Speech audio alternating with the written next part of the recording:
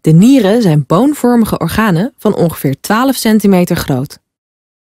Ze liggen aan de rugzijde van je lichaam ter hoogte van je taille. Ieder mens heeft 2 nieren die links en rechts van je wervelkolom liggen. In de nieren wordt urine gevormd. De urine stroomt van de nier via de urineleider naar je blaas.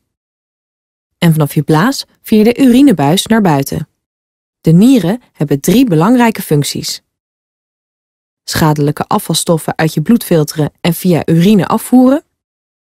De vocht- en zoutbalans in je lichaam regelen. Het produceren van hormonen. The renal system consists of the kidneys, the connecting arteries and veins, and the urinary tract. The kidneys are paired, bean-shaped organs lying outside the peritoneal cavity in the back of the upper abdomen, one on each side of the vertebral column. The kidneys function as the body's main excretory organs, eliminating the body's metabolic waste products by filtering the blood. Substances that are unneeded or are present in excess are filtered out of the blood and form into urine, moving via the ureter into the bladder before being expelled through the urethra.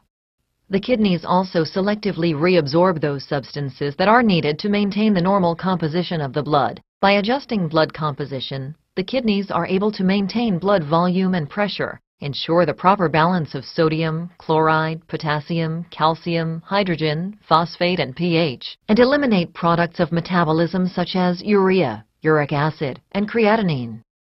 The medial border of the kidney is indented by a deep fissure called the hilus, where the blood vessels, nerves, and ureters connect to the kidney. The kidney is composed of up to 18 lobes. Each lobe is composed of nephrons. Nephrons are the functional units of the kidney, and each kidney contains more than 1 million nephrons. Each nephron consists of a glomerulus and a system of tubules. The glomerulus is a unique, high-pressure mass of capillaries that filters the blood. The glomerulus is encased in a thin, double-walled capsule called Bowman's capsule. The space inside the capsule and surrounding the glomerulus is called Bowman's space.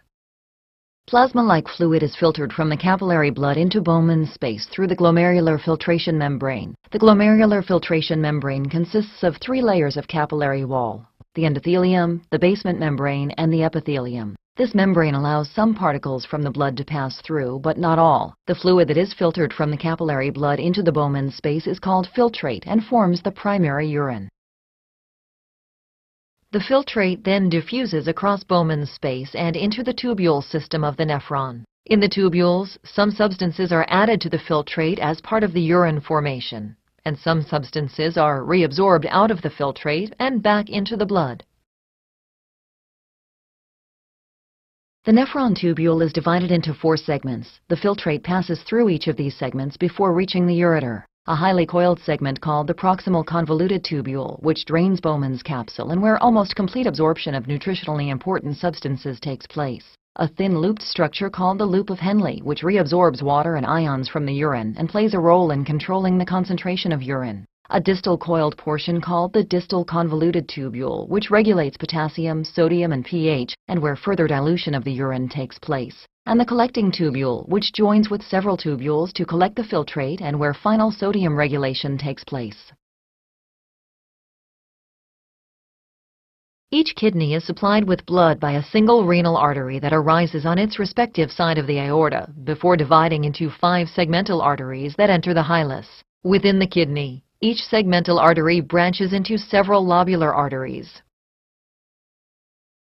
The lobular arteries further subdivide to form interlobular arteries, which branch off into afferent arterioles. Blood flows into the glomeruli through the afferent arterioles. Blood flows out of the glomerulus through the efferent arteriole. The afferent and efferent arterioles regulate glomerular capillary pressure by selectively dilating or constricting.